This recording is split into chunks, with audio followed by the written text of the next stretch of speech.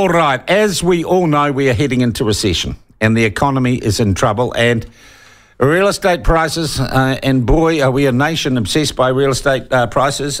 We are, of course, a nation where the family home residential property is the biggest asset that most people ever have or aspire to. So what is happening? Well, the place that we get a lot of our data on this is, of course, in the people buying or helping others buy and sell their real estate, realestate.co.nz. And for the latest data out of there, we are joined by their spokesperson, Vanessa Williams. Vanessa, welcome back on the platform. Lovely to have you with us. Good morning, Sean, and lovely to be back. All right. Well, things have been soft. Let's say in most places prices are falling. Does that trend show any sign of slowing? Can we quantify it? No, it hasn't shown any signs of slowing. We did see a little blip actually in December where it did pop back up over the $900,000 mark nationally, but it's dropped back down to around $890,000. Average house price. Yep, that's the average asking price on the site. But no, we haven't sort of seen that ease up. And, you know, with the way in which, because we've got another OCR review coming about the 22nd of February. Yeah. So I think there are a lot of nervous people out there, especially coming into an election year. Yeah, okay, so nervous. Is there anywhere that bucks that trend? And I have heard anecdotally that Queenstown, Central Otago, it's still going gangbusters there. Yeah, there's still quite a bit of demand there. And look, the average house price is down there around $1.35 million, which is, you know, when you compare that, so Auckland got up almost as close as 1.3 at the peak, and that's dropped down to about 1.1. So for the major centre, we've definitely seen that pull back, and the likes of Wellington's done the same. That sort of hit $1 million at the peak, and it's around $870 now. But yeah, there seems to still be a portion of the population that thinks, hey, the Central Otago Lakes is the place to be, and are still paying healthy prices for the property down there. All right. Is there anywhere that is tumbling, falling, softening more rapidly than anywhere else?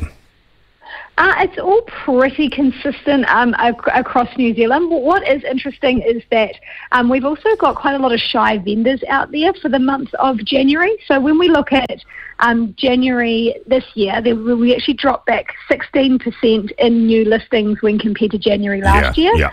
So that not only shows that, you know, I think there is that nervousness around buyers, around what are interest rates going to do, what's going to happen with the government, but we've also got nervous vendors who are going, well, do I want to put my property on the market because the perception of the prices is going down?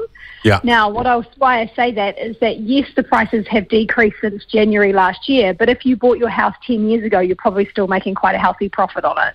Yeah, I see absolutely what you're saying. And we don't know, can we look at the graphs that the trend starts going to keep on softening? Or do we reach a point where, you know, the drop in prices introduces new buyers and things rise again? Because this is a cycle, isn't it?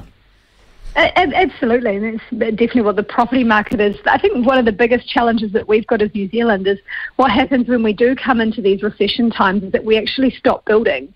So we see a lot of the developers and home builders go, oh, I can't, you know, afford to bankroll this, or I'm struggling to get the investment to be able to continue the building. And then what happens is once we come out of these challenging times 12 months later, is that all that building has stopped, the demand comes back, and we actually don't have enough houses again to service our population. So I think that's sort of where we've got the biggest challenges that kind of come, and where the cycle bucks and, you know, troughs and peaks across New Zealand is also due to that challenges with supply. Yeah. Vanessa, do real estate agents exit the industry at a time like this and then come back when there's more activity and more money in the market?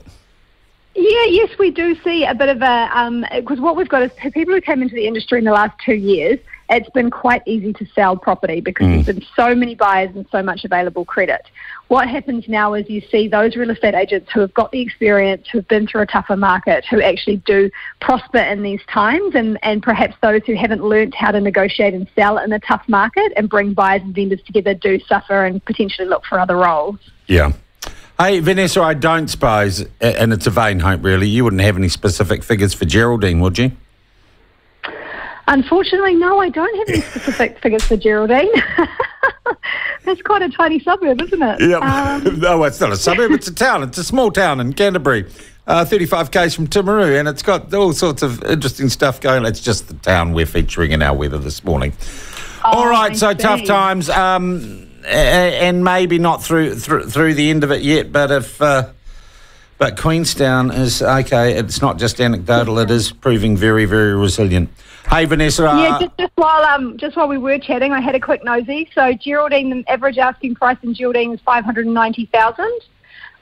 That's up about 35% on last year. So that market is looking really healthy still. And the sales price basically matches it, which is quite interesting. That means obviously real estate agents in Geraldine are quite good at matching the market. It might mean there's only been one house sold in Geraldine last year. Well, let me have a look. Sold in the last 12 months, 129 properties. Oh, okay.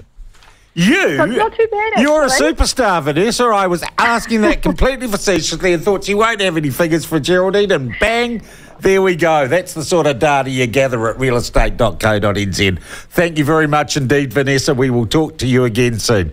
Vanessa Williams, spokesperson from realestate.co.nz. There you go, 590 grand to buy a house in Geraldine, 120 or so sales in the last year, and pretty buoyant in Geraldine. We're going to have to get the mayor on, aren't we? They didn't ask for this. This was just Ben's random pick of the town that was going to get its temperature today. You can replay Michael's show now. We got it up. I solved that problem. I quite like the one-arm paper hanger. So I'm sitting here doing my radio show, and we're just checking and dealing with the complaints. And see, I can do all that while I'm on here. There's a massive team of people though behind me who make that happen. Thanks for calling them up, Ruby, and getting it sorted. That's kind of the way it works here. All right, any thoughts on real estate prices? And boy, Queenstown, yep, you can't keep a largely white tourist destination in the middle of South Island with lots of ski fields. You can't keep those buggers down, can you? It is a different world, Central and Queenstown and Wanaka. It is a different bloody world. Pretty hard to kick that economy to the curb. Someone has just sent me a text. Why would WTF it starts with, and we know what that means, would AT be ticketing cars in Auckland that are stuck due to flooding? If you have got any reports of council officers issuing tickets to cars that are clearly stuck, stranded, abandoned because of the floods, could you please let me know?